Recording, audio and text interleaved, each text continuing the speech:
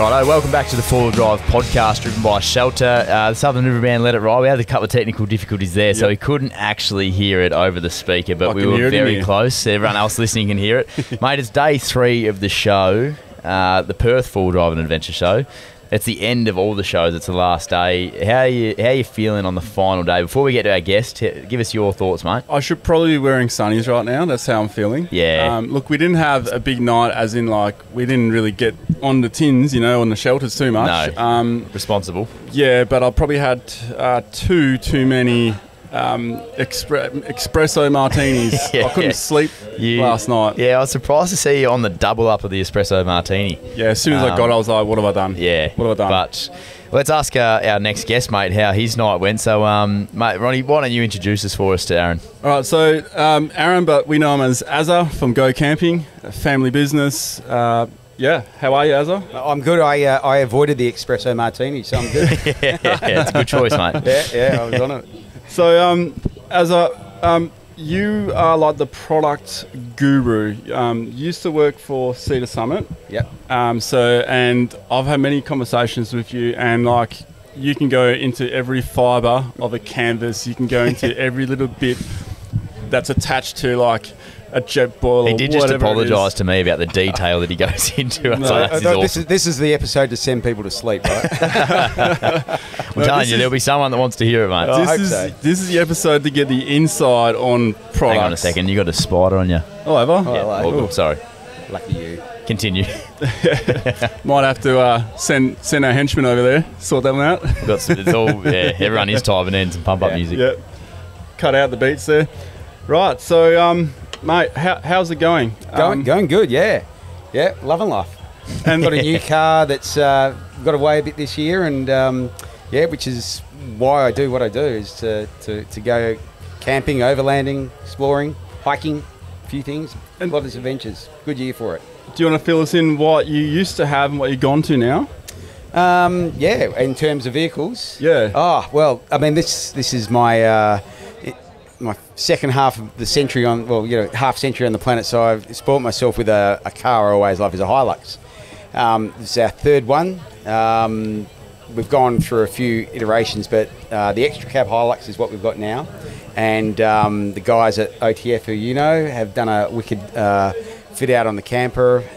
Some other crew have helped us out with method rims and whatnot. It's the touring weapon. That's sitting over there at the moment, isn't it? Yeah, it looks like that. It's my life. I mean, it's my life dream, and finally, and reckon that the next vehicle will actually be a caravan, because we'll be like at that age. Yeah, yeah. So you're saying you're still young enough to be out the back of the young enough to go up and down a ladder. Yeah, right. I honestly think you guys are still going to be doing that. I don't see you guys as caravanners. Yeah, we're eternally young. I feel like the energy that you give, you'll be fine for a while, mate. Yeah, Curl, my beautiful wife, and I, we feel like we've got a bit of fountain of youth in us, and we've got a lot of adventures yet to come. That's awesome. Yeah, I reckon, especially Curl. Yeah. Mate, explain the business to us. So, Go Camping and Overlanding. Ronnie obviously mentioned that you started with Cedar Summit. So, I suppose, is it something that you've been into for a long time, the industry, and then bring us to how you got to where you are now with your own family business? I guess, you go way back, like we all probably do when we were, what our families were. Like my dad was a 10-pound pom. Yep. In the mid-60s, came to Australia, landed in Melbourne, bought himself an old Holden, and did the lap of Australia. Yeah, right. I remember asking him, he's passed away, but I remember asking him once, like, how much of it was bitumised and stuff. It was like, of a 10,000 kilometre lap, 1,000 kilometres was bitumised. No north way. of Perth, nothing, right? And he went through all these communities and everything, and this is in the 60s. And so I think there's a spirit of adventure there. He met my mum.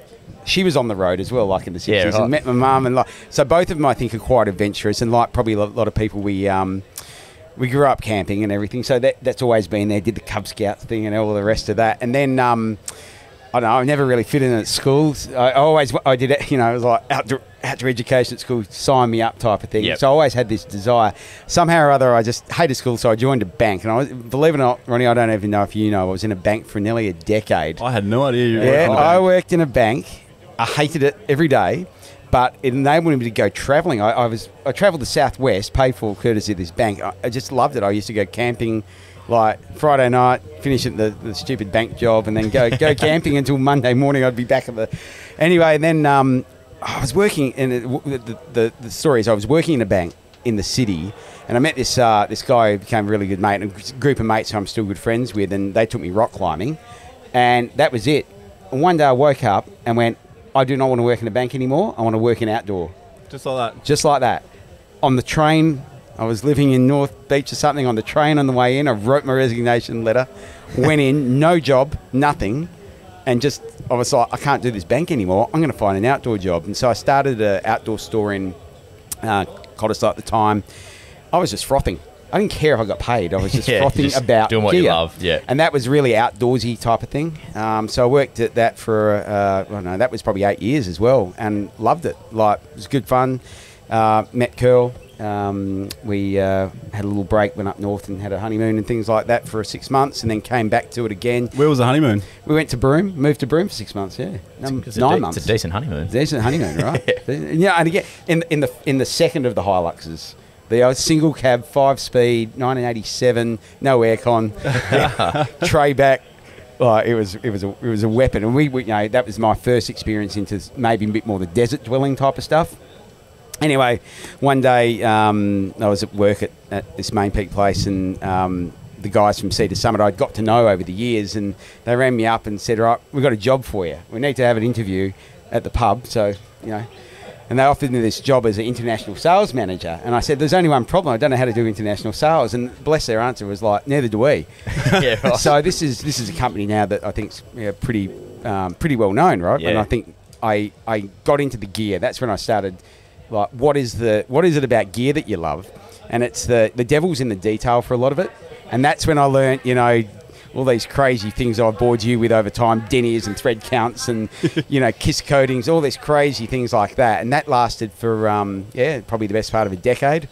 And I think, grew the brand internationally pretty well. It's a top 20 recognised brand in the started here in North Freo, right? Or Freo. Right. Yeah. That's crazy. Yeah, I mean, there wouldn't be many people doing what we do that don't know about Cedar Summit. Probably not even doing what we do. Cedar Summit. It. But, I mean, not many people knew that they were from WA. I definitely didn't know that. Yeah. I thought they were an American company because they kept that really quiet. Yeah.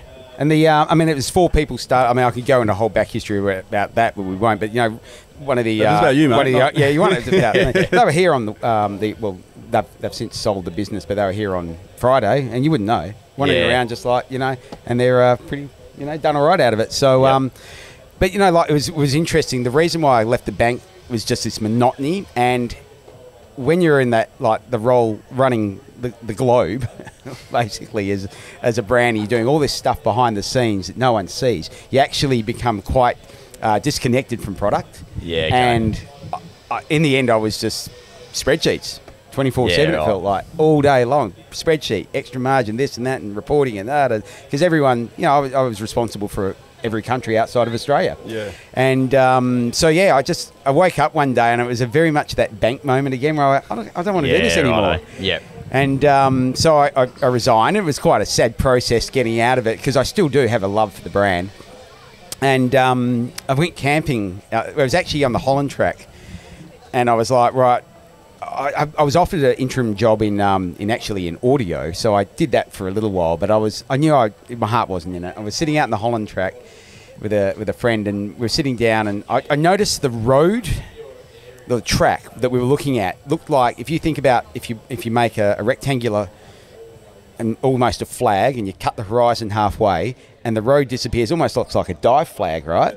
And I was like, it looks like a nice little logo. And I sat down and I had this notebook, and I've actually got in my pocket, I carry everywhere a pencil and a piece of paper, and I scroll stuff down, and I came up with this idea of this brand, Red Roads, because the road was red. I mean, it was pretty simple to me. And I was thinking back about what it was, the product that I liked, and just all these things come into your mind. And I left school to go and join a bank. I didn't finish year 12 or anything, but you'd think you just build up this life lessons and things. And I thought all these things that I had seen through Cedar Summit and what I liked, and all the brands that I'd seen internationally. I used to travel 4 times, 5, 6 times a year from Perth around the world. Yep. And I saw all these brands, and I started seeing, going on to the overlanding thing in a minute, but like what it was I was now doing, the Cedar Summit crew, they're wicked overlanders. Like they spend more time in the middle of Australia than you could possibly imagine, and they have weapon vehicles. They're driving 200s, aren't they? They're driving a lot of things, right? Yeah. One of the sickest 200s ever. Yeah. So anyway, I started writing things down. I remember one of the things I'll just touch on it was Granddad's tool roll. And I remember like having like a set of Sig Chrome spanners or something that was like, you know, maybe 40s, 50s, 1960s or something. And the tool roll was really oily and waxy and still in one piece. Yet you'd go and buy stuff that was 2 years old, Sig Chrome spanners or something maybe. And through what I learned about material, it was like, that's delaminating because the way the fibres are constructed and held together. So I went back quite nostalgic and started getting into the idea of doing canvas products. And that's where my love for canvas sort of started out at the whole Red Roads thing. So, so then I started getting canvas made. And I can't sew, but I have some friends who are really good sewers. And I'm mates with a guy who's a canvas supplier. And so I started getting that. And then, you had all the connections. I had the right connections, right? And then I had sort of like, a bit of an idea about the branding of it. And not that I don't actually have aspirations to be a big brand. I think it's you have to want to do that. Right, I want to go camping. So I want to balance it really well. And I was selling the Red Roads gear to this shop in Balcatta, which is where we are now. And he was on his downward trajectory in life in terms of his profitability and things like this. And what was that shop called? Well, it was called Go Camping. Oh, was it? So it was called, and it's been there 40 odd years. Oh, and he's my landlord now, right? But I was chatting to him about, and I could just say he was over it. He had done his thing, online BCF and everything was not going well for him, and I got some metal stuff done from China, which is a bit of a an evolution, I like to call, of other brands. And I was selling it to him, and he was like, I was his biggest selling brand the first week he had it, right? And I was like, but it didn't stop his trajectory. And I said, I needed space. I was operating out of my house, right? Yeah. And I'm like, how much rent and blah blah blah. And he goes, yeah, you can rent it for this and that. And he says, do you want to buy it? The business. I said, well, is it making a profit? No, it's not much to buy, but how about and you've been in the store, right? Yeah. Ronnie's been in there. How about I polish your floor for you and you give me the name Go Camping? And he's like, yep, sounds great. And so I think it was about the 8th of April 2019, we opened up Go Camping. And this is all accidents, right, in life half the time. And so it's been 4.5 years of, pretty good times. And nice. I mean, it's retail, opening an online retail is what everyone says. Oh, how's your online store and everything? And for those who have come in, it's like, it's old values. And I want to treat everyone who walks through the front door like an old friend. Yep. And I was telling actually a gentleman just a second ago, the guy who was the owner of the store, let's call it, he used to, have his cup of tea and he's reading his newspaper. That's how quiet he was. And I thought, this is great. I'm going to start getting a copy of the West each morning. Never have I had a chance to sit down and just relax. Yeah. So that was 4.5 years ago. So we then sell the Red Roads products. So I contacted a few. Ronnie, you put me onto a few brands, and got a few other things happening. And that brings us to the Go Camping. And then I added the word overlanding because I realised what I was doing was this thing called overlanding. I describe it as you might go camping at Exmouth for a week, or you might drive to Exmouth on the way, and spend one night there. But what you've done on the way is overlanding. Yep. So that's where the Go Camping and Overlanding. So there you go. That's a little bit of a history of where we are now. It's a bloody cool story too, mate. It's awesome to hear where that's come from. There's one detail though that he's left out. So what did you pick up on? Go Camping is sitting here.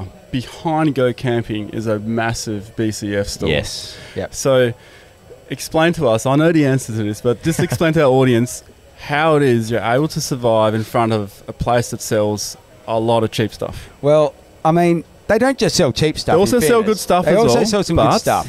And part of it is that I'm definitely not a capitalist and I'm not a socialist necessarily, but I'm somewhere in between. And I think there's enough room for everyone. So why not just complement what each other does? Let BCF do BCF. Let me do what I do. I'll have a different range of products, different price points, different service. there's probably 30 products that they have that we sell. We send as many people to them as they send to us. Oh, righto.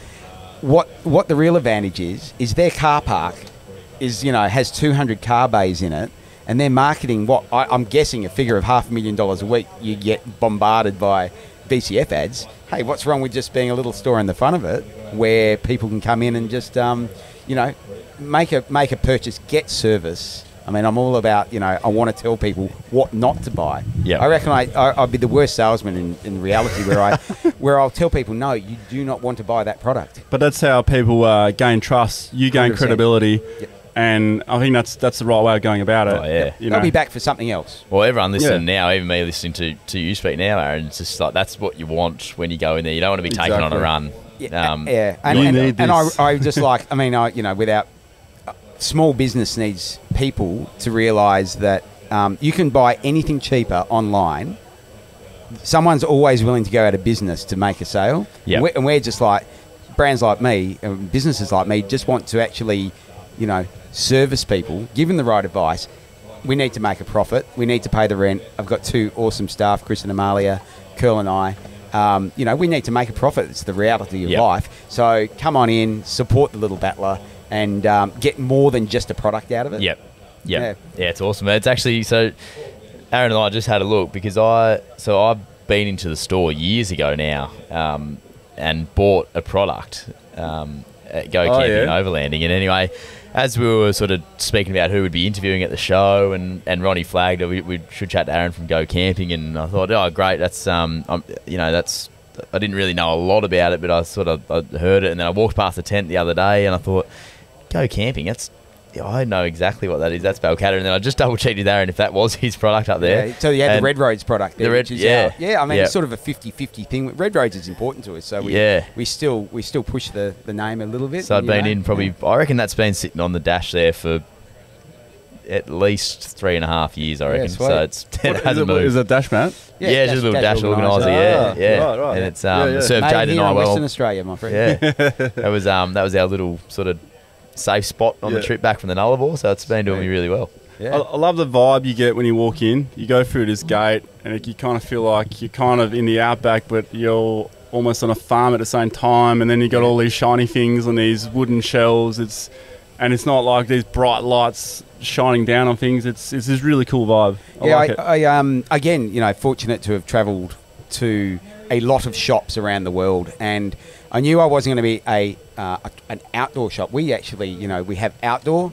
And this is how I compartmentalise what's outdoor. We have travel. Do some travel gear. We do a lot of campfire cooking, which is different. Again, you don't have to go camping to do campfire cooking. Yep. We do some four-wheel drive accessories. We do hiking accessories. We do climbing accessories, and I still sell quite a lot of climbing gear to friends and some customers that ask for it specifically. The dog gear, right? Yeah. That's why that front gate's there. We had Jaffa the dog, and so I used to take the dog to work, and we built a farm gate. So she was contained, right? Yeah, right. But it was that going back to like going around the world and seeing these stores. I'd gone to some wicked places like in America. There's a category they call hook and bullet, and it's fishing hunting shops, and there's like Cabela's or Bass Pro is these two big ones that are just on. When you go to the States, they're next level. I mean, it's people stay in these shops for weekends. Really? Yeah.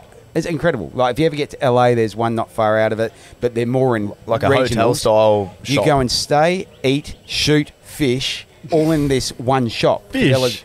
Yep, they've got fishing ponds there. I mean, we're talking about, a place that's got, 300 plus million people versus 2 million here type of thing. So, and their scale in America is amazing. But I just remember thinking, right, I've got 250 square meters to work with. What do I want to feel? And so I sort of closed my eyes one night and I'm like, I want a farm gate.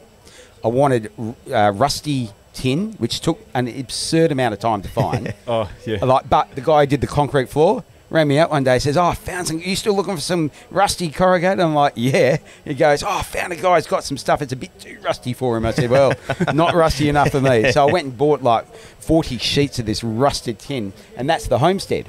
So when you go through the farm gate, leave it as you found it.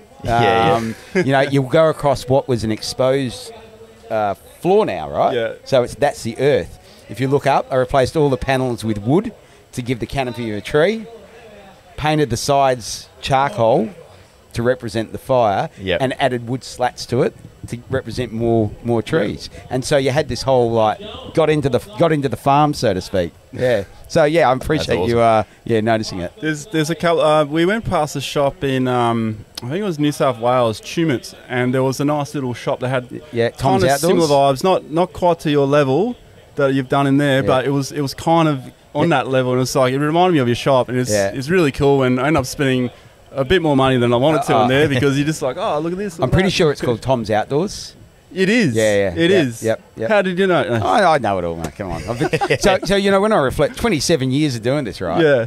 So since I left the bank, 27 years of doing outdoor, and that's why I've learnt so much about. And I mean, I know I bore people sometimes. I start me on sleeping bags, and I can go for hours and hours on sleeping bag. What is a good sleeping bag? What makes a good sleeping bag on a price point of about $100? Well, and it's a good point. It's the one you can afford is the best one. Yeah. And I've got this thing, As's hierarchy of wants. I'll bore you with it for a second. As's hierarchy of wants. Yeah, hierarchy of wants, right? Because we're all motivated with gear by 4 things, I believe. Price, its lightweight, compact nature, and this is everything here at this show. And this is, I encourage people who are listening to this podcast or here at the moment, this is how you make decisions. Just work it out for yourself based on this. So we've got price, how light or compact it is. So that can be a sleeping bag, or it could be a canopy, or it could be a roof tent, whatever. How durable is it? And then what's its, I call the word usability. How usable is it for what you want to do? So I'll go to sleeping bags just because I mentioned that. The most expensive sleeping bag, so we made sleeping bags at Cedar Summit. I was heavily involved in the design and also the sale of them, of course. The most expensive one was around the $900 mark. Whoa, $900? Yeah, I think there's actually more expensive than that now. But is it the most usable? No. It's actually the least usable bag in my opinion. That is, when you want to make a sleeping bag compact and lightweight, make it really narrow, right? Less material, less bulk. Yeah. Is it the most usable now? No, because it's deadly uncomfortable. Is it the most durable? Definitely not, because they want it to be the most lightweight, compact as well. So, in actual fact, the one, if someone says, right, well, I don't care what it costs, put that at the bottom. And I go, right, what's next important? Oh, if I'm paying that much for it, though, I want it to be really durable. So durability is at the top now, is it? Great. Tell us about lightweight, compact. Oh, well, I want it to be the lightest, most compact.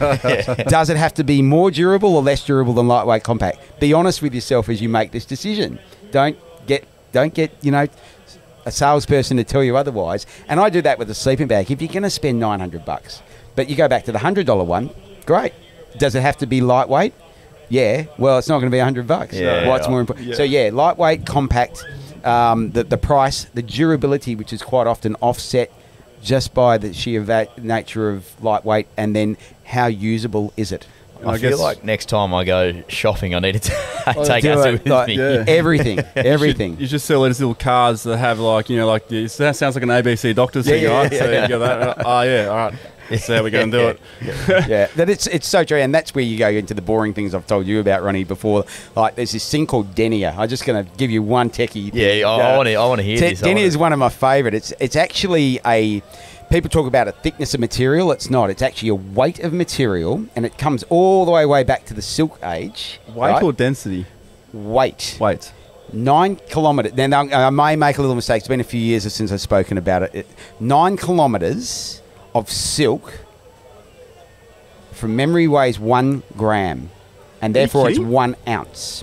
9 kilometres of silk weighs 1 gram. 9 kilometres of silk weighs 1 gram. Right. So that's from my memory, and comments in the podcast section for correcting me. But it's something like that, where you have a denier is related to weight.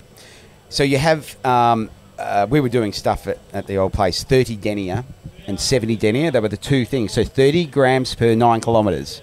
But it is also roughly related to the thickness, because thicker.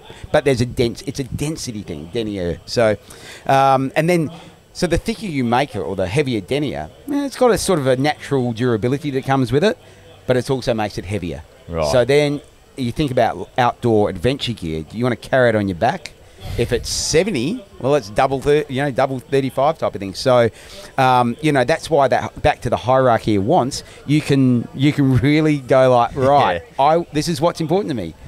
That's awesome. I like it as this hierarchy of wants. It's impressive. This is a really good way of like scaling down to make a decision. And like, I wish I knew this before, because often I've gone and I'm like comparing price and like, it's you're going around in circles without considering the other things you just put in there. Yeah, and so I remember one thing that you came in. I remember, and it was the sauce bottles and just things like in the car. Like, this is how I adapt it to so many things about weight in cars, and you're the master of talking about it. And like, we're talking about one day this tomato sauce bottle. Like, if you're going on a weekend trip, you don't need to take the litre of tomato sauce. Depending who you are. Depending who you are, okay. There might be some sauce monsters out there, but just like talking about the effect of that on the car, and because you're not doing it just once. And this is the thing about product. You're not buying one product. If you emptied the Ragnarok and laid out every product, there'd be thousands and thousands and thousands of products in there.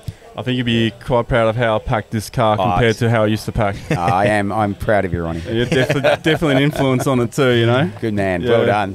Hey, Azza, what's the future of your company, your products, mate? Like, where, I suppose, what you're doing yourself, but where you also see the industry, and will that affect the way that you sort of design and develop a product? Or are you sort of set with what you've got because you back that in now with the quality, and you just know that's going to stand up? Like, where do you sit on that side of things? So I think there's always something new. Yeah. Right. There's always something new, and there's always a solution to be made. And we used to do it again at Cedar Summit. It was solutions of what is the problem, how do we fix it type of thing. I think overall there's a lot of products that we've seen the peak of, I believe, the peak of their lightweight nature.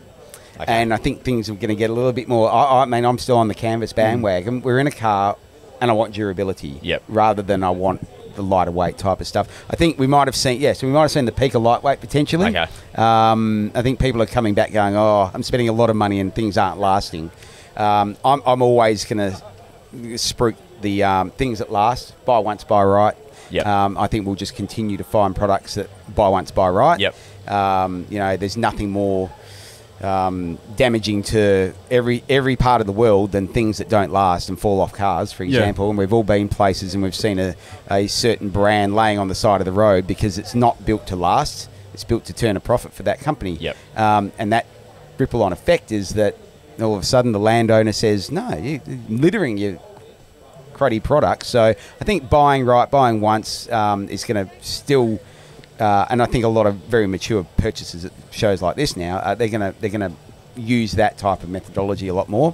Well, I hope they are. Yep. But there's always always a wicked new product out there that without a doubt that someone comes up with. Every now and again, I think I come up with one, but it's a big journey. Yep. From there in your brain to sitting on a shop floor. Yeah, absolutely. There's also some products that come out that I might think is a complete ridiculous and stupid idea, but many other people think this is really good, and you're like wondering why. I'm probably using stuff that they're like, I wouldn't use that.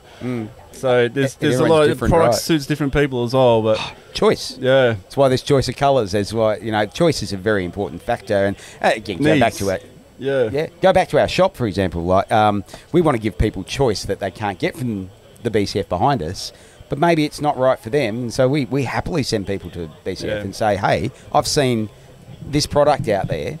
It's not right for us in our store, but it's right for you. It's a really, really cool mentality, and it's quite refreshing to hear that. And it's good to hear that BCF are doing the same to you. Like we get people come in saying, I was out the back of BCF and they've come in to see you. And, there's...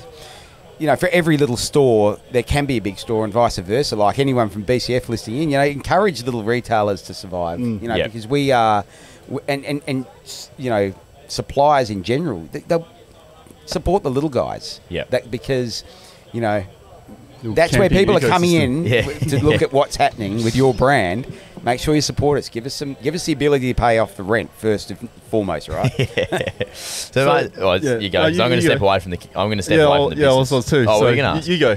Hang on. Papers, rock, scissors. Who's going? We've been playing too much. Okay. Oh, come on. That was rock. scissors. Oh shit. Yeah. Ronnie. All right. Camping wise, I know some of the answers to this, but Are you like a beach guy? Are you a bush guy? Or are you a desert guy? What are you? Good. Yeah, great question. And why? It's pretty much where I was going to take it. Anyway, Right.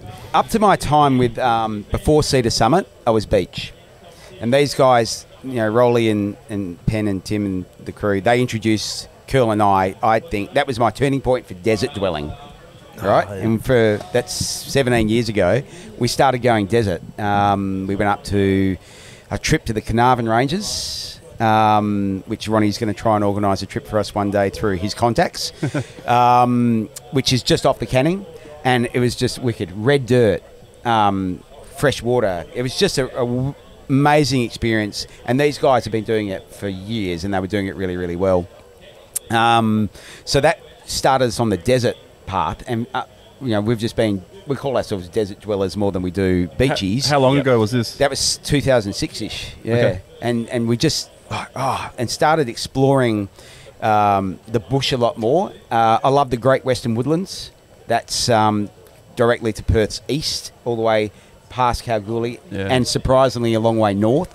Where it's the size of England, right? What's that? It's the size of England. The Great Western Woodlands is unbelievably ecologically amazing, and huge. You go 4 hours north of Perth, 4 hours east type of thing, and you still got trees that are 20 metres tall type of thing, which is wild. So we started doing that, but it's interesting, and I think you knew that I was going to say this. So we've been doing that right the way through. This year, we took a trip to Ningaloo.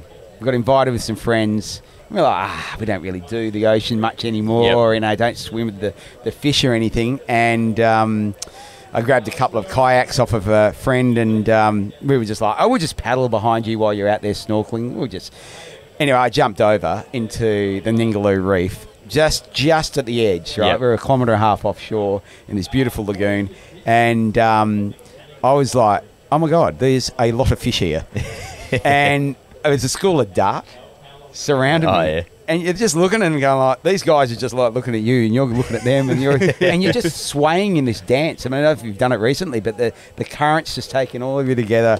Anyway, I popped up and said to Curl, hey, you've got to jump in here and have a look at this shit. No. Scared of the ocean, not that she can swim, she's strong. But just, the things that are down there, right? And anyway, I said, no, you're jumping in. So she did. And 4 days later, we finally dragged her out saying, come on, that's enough. So it was a real realisation of going to the Ningaloo. So we'll probably try and do some more, Windrabandi type of stuff. That whole coast there, a bit more. We'll try and incorporate it because we still love a beautiful campfire under the trees. And we make a thing of it. Like most people do. I was telling you about some of our party lighting and things like that. And we make it a thing. We cook a lot. We've got Harry to thank for things like that. Geez, that's starting to hurt smelling that now. I've just done I'm fanatical about chicken wings. I've just done a how to cook chicken wings with Azza, with our friend at Charbro this morning.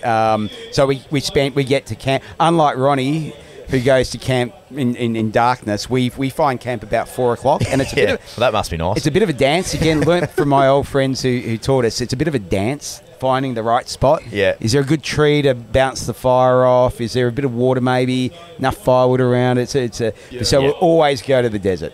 Hey, look, dude, we got to camp in the daytime.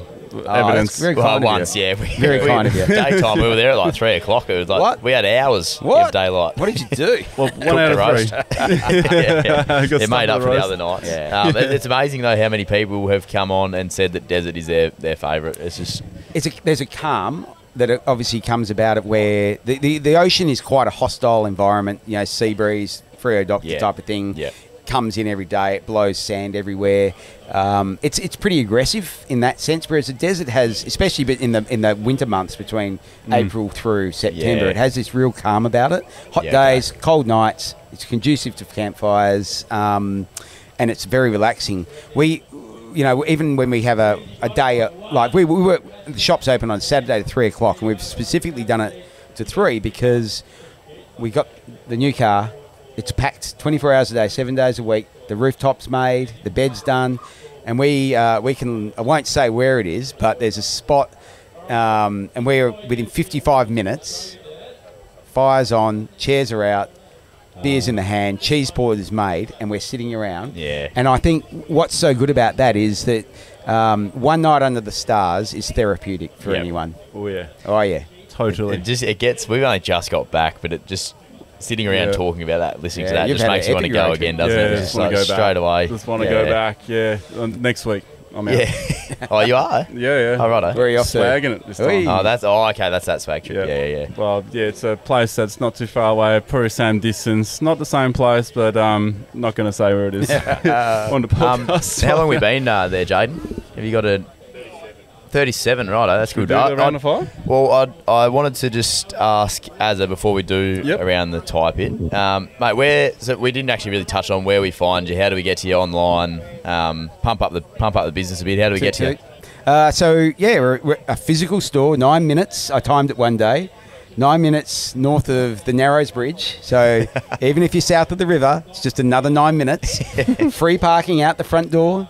Right, it's not far. It's at 58 Erindale Road, Balcatta, opposite the Odin Tavern. For a lot of people know the Odin. That's Daniel from Dometic's favourite, actually. Mate, how good is it? Billy Walker and Greg Walker. Yeah, and they've got new chefs in there. It's one of the best. Kicking off, right? I know. I'm giving them more kudos at the moment. That's fine, mate. Small but businesses. straight opposite the Odin. Still play poker there at the Odin? I don't know. Yeah, you love your poker, don't you? Yeah. Anyway. But Monday, Friday, 9 to 5, Saturday, 9 to 3. We used to open Sundays, then we realised we all need a day to go camping, right? Absolutely. And we've got a website, Camping Overlanding. The Go Camping one was taken. So, Camping Overlanding is our website.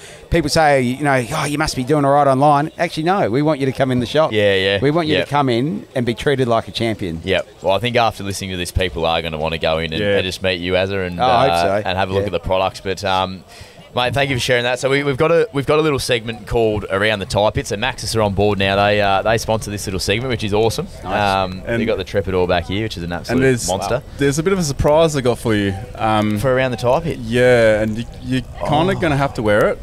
Okay.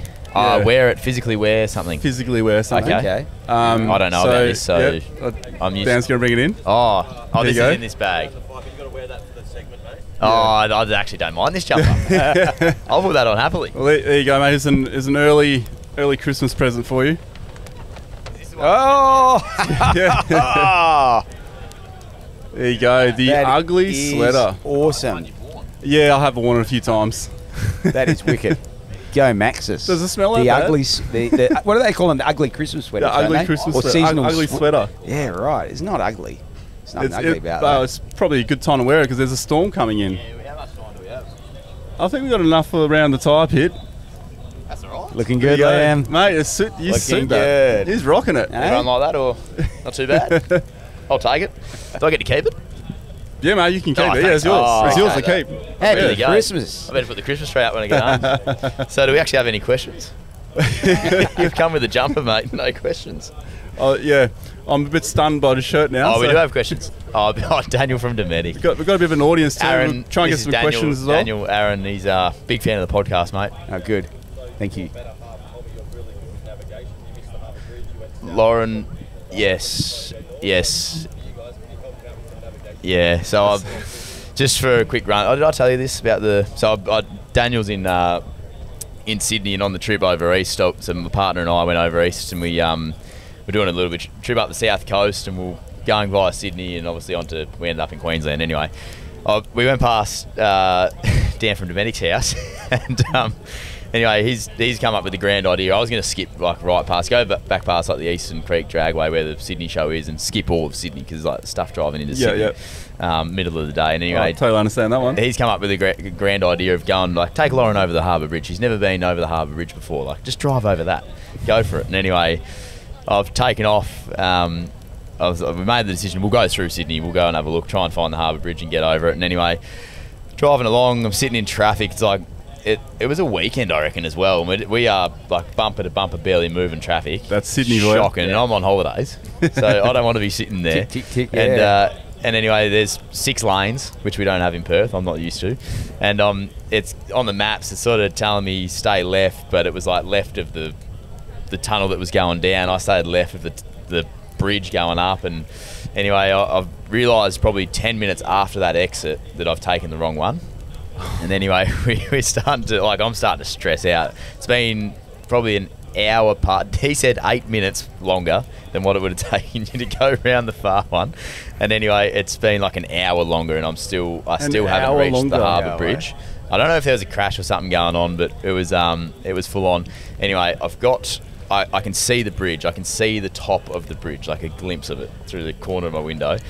And anyway, all of a sudden we start dipping down this next tunnel, and I'm looking at the bridge. I'm saying, Loz, I don't think we're getting over the bridge today.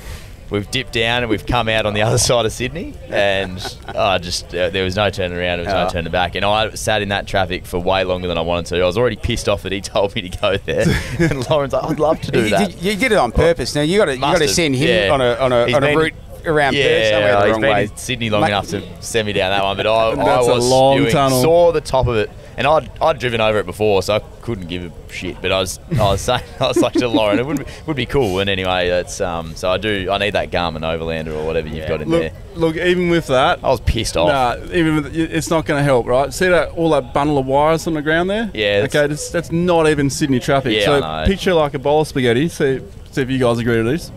You get a bowl of spaghetti.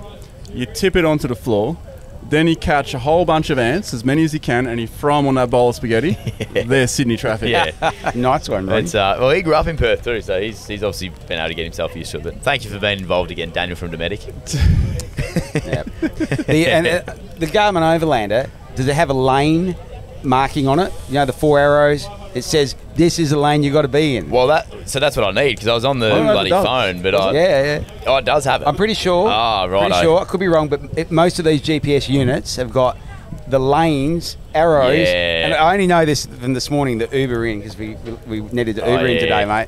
My dear driver didn't follow the arrows. Lanes, so he was over in the left lane when he should have been in the right lane. Oh, yeah. So there you go. That's my tip. And I'll take that on board, because I do think it was maybe user error, because it happened a few more times on the trip, especially when we got like towards the Gold Coast. I was doing loops because I kept stuffing up, and I don't know if I was watching, probably looking at the water or something like that. But anyway, I learned my lesson, and Sydney's hard enough to walk through, let alone drive through. I'm trying to drive that thing through there. I shit myself. Look, I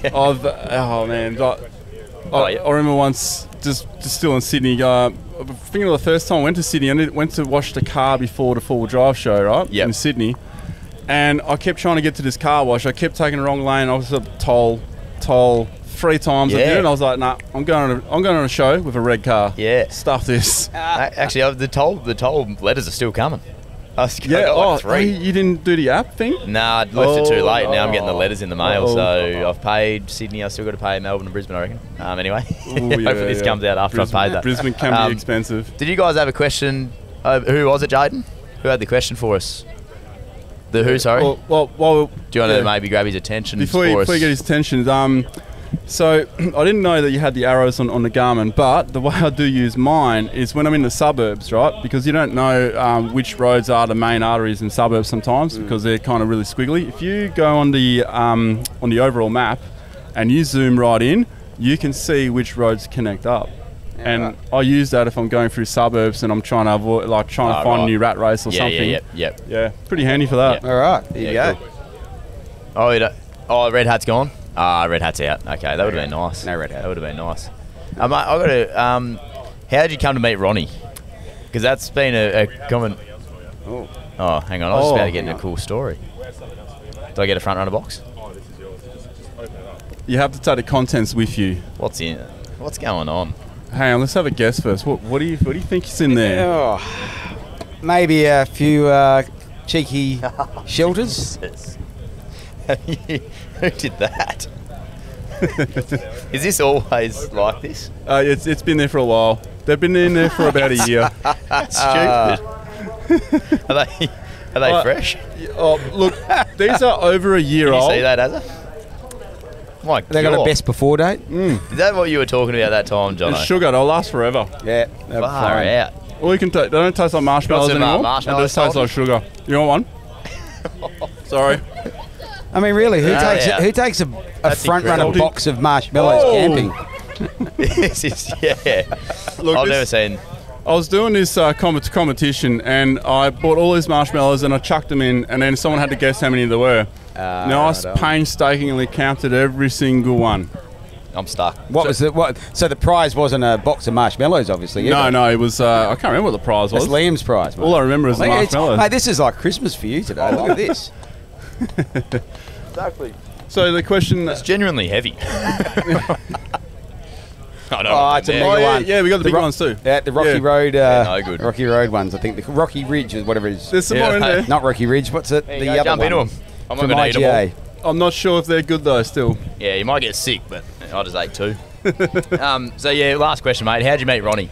So Ronny, he knows everyone, and I'm just intrigued about it. I heard of Ronny. Someone gave me the heads up at our first show that we did at the other place, not this one. And this guy said to me, keep an eye out for this guy, beard guy, Ronny. He's a really nice guy. He'd be wandering around, and I don't remember seeing you there, but somehow or other at the next show, I think you were there. And I don't know, it's just I actually can't remember exactly, but what show was it? The one over in Claremont. Not the good show, not this one. Oh, that one. This is the good show. Yeah. But anyway, I can't remember how it happened. And then I think maybe one of my products I was trying to, get hold of him. And I'd met Harry about the same time. Right. And yep. I think he just got some products, and there you go, mate. Have a go with that. And he seems to have weaseled his way into a few places. This bloke. I remember you had 250,000 followers at the time. No, it wasn't quite. You were just passing 200. Okay. That was about the time. You're just about to touch 500,000, aren't you? I reckon it might have been earlier than that. Yeah, right. Yeah. You're nearly at 500. Well, I'm closing in on 500. Yeah. Yeah. It's a big effort. It's amazing. Taking a long time. Yeah, no, well done. Choking on a bloody... Maybe they are. Choking on a marshmallow, there we go. Hey, mate, we'll leave you to it. Thanks very much for joining us. It's been a pleasure. I think everyone that's listened today and they're going to see this when it comes out, you might get an influx of customers, mate. I think just meeting you, they're going to be excited about. So, and just one more thing. There's just one more thing. Sorry. Tell us about Donny. Oh, Donny, okay. Yeah. Donny. So Donny, I don't know, the spirit of overlanding, to me, is an FJ40, right? I don't know why. It just looks like an overlanding vehicle. Right. And I don't know, we had an old Land Rover. I don't know if you remember in the shop, a friend of mine had a really old Daisy, like 1962 Land Rover, and I remember that. Had it in the shop, but then we outgrew the space for a bit, and I'm missing having an older car in the mix. So I don't know why, and I don't know how. I started looking, and I thought I really want to get this as something to park out the front of the shop. That's what it was all about, a piece. And anyway, came across this FJ40 1977, and which for whatever reason, I don't know why, I wanted either 71 or 77, weird numbers, came up, it was on the market for ages in a time when they were being snapped up, really. This is only a few years ago. Anyway, the guy's in the next suburb, so eventually I rang him, I went around, and as much as I can talk the arm off leg off a chair, this guy... Anyway, he was not negotiating. He was sick of people saying, I'll give you, 10 grand like lower than you're asking. And the reason I found out was that it was quite an emotional attachment to him. And he had this car bequeathed to him by his mate, who had it for 40 odd years. Right. So his mate was a mechanic. For 40 years, Donny was owned by a guy named Don Jenkins. And so... It's just like, it's a survivor car. It hasn't been, V8 chucked into it or sunrays wheels. It looks like the day it almost rolled off to the rack with a little bit of extra painting. Anyway, so a lot of time up at Ledge apparently, and on the coast. So it was looking pretty good for that then. Well, the story is that the mate, when Don passed away, gave it to this guy Graham, and Graham's a panel beater. So retired, and he just basically cut all the rust out of it. It's been in all the right hands. Panel beaters are not spray painters, so they don't necessarily like to do a colour match or anything like that. So when you get close to Donny, he's a bit splotchy. He's seen the years, but the thing drives like a gem. It's not good for long distances because screams at 80 kilometres an hour. But we live 5-10 minutes from the shop, so it's a great commuter car. Funny, one of the first days I had it out the front of the shop, sitting there. This guy, it was quite a funny moment because when I took over the shop, I should just say, like, it had the tiniest little sign saying "Go Camping." Like you couldn't see it from the road. Yep. So I got and trees in front of the road, and I'm like to the owner, I said, right, chop the trees down, and the gardeners came and they were like, oh, we're chopping him to 6 feet. I said, no, 6 inches, mate. I want cars to see me, and I put this massive "Go Camping" sign up. Anyway, back to Donnie. This guy spins around, comes into the BCF car park entry, parks next to Donnie, and he's looking at it, and it's like, because it looks pretty original. And I remember, I was looking at him from the front door, and I said, "G'day, mate." And he's like looking, and he goes, "Oh, you're a camping shop." And I'm like, I've just invested like thousands and thousands of dollars in a sign that can be seen from Mars that says camping. But what attracted you to the shop was Donnie. Yeah, right. And it was like a beautiful moment. Oh, that's awesome. like, yeah, that's worth having that. Yeah, absolutely. Yeah, so we have to ask the question now. Is an FJ a Land Cruiser? Oh, yeah. The current FJ. Is an FJ a Land Cruiser? That's a great question. I'm actually probably going to go on the side of yes. And the reason is, it's still a petrol motor, right? So it's an F motor. It's the J for Jeep, which is what Toyota. Oh, no. I forgot you're one of those guys. And stop. It's a cruiser. Yeah. But it's not Land Cruiser. It's inspired by a Land Cruiser. It's inspired by the FJ40. It's got the grille, right? And that is that's off the end the of FJ40. So therefore, that's why I want to fall on the side of yes, it's a Land Cruiser. And I know you just want to give Jono a bit of check. They're, I mean, could be a collectible one day. It's a very debatable. Yeah, very debatable. He got some good numbers over here when I tried to sell it. Yeah, nice. Good numbers. Yeah. People love them. What are they? Prado chassis or something like that? And 3 litre. Oh, it's actually shorter than a Prado chassis. I thought it was on a Prado chassis. Or something. Yeah, based on a Prado chassis. Okay. So it's not based on not a mechanical chassis. Man. I'm a, give me a denier or a thread count. Yeah. I'm neither. Oh, mate. Well, it's been awesome to have you on the show. Thank you. Thank you. It's been a bloody fun time. We're going to have to get you on again. Podcast. We need to get into more detail on certain aspects of gear later on, I reckon. Okay. All right. So save this them up. might be the last time. As we were walking over here, someone started giving us a bit of grief about I was going to start talking about canvas, right? Remember that? We'll do a whole episode on it. Another episode on canvas. A whole episode on what is canvas. Don't be fooled, ladies and gentlemen. I'll bring these marshmallows. We'll be right. We'll get around the fire and we'll roast them. Thanks, guys. No, appreciate it, mate. Thanks for coming on. Everyone will get down and check it out for sure. I'll be here next week probably. So thank you to Shelter. Thank you to Maxxis. 4-Drive podcast driven by Shelter. Southern Riverband with Let It Ride will see us out. Nice jumper. Thank you. Thanks, Azza. How good is this thing?